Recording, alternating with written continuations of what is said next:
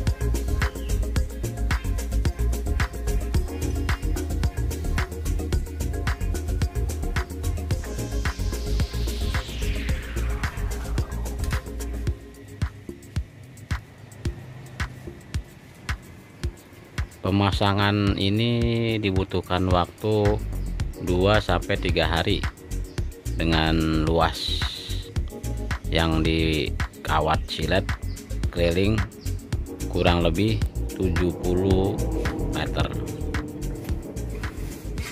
di atas permukaan tembok.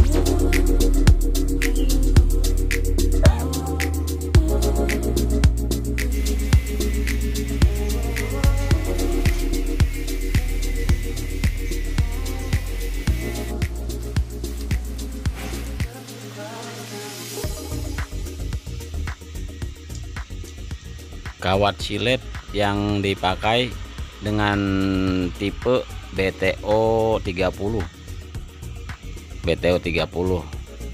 ya, yang yaitu kawat itu modelnya agak lebar-lebar sayapnya dan lebih tajam dari BTO 22. Tipe ini biasanya Harganya juga terjangkau dan tahan karat 2-3 tahun.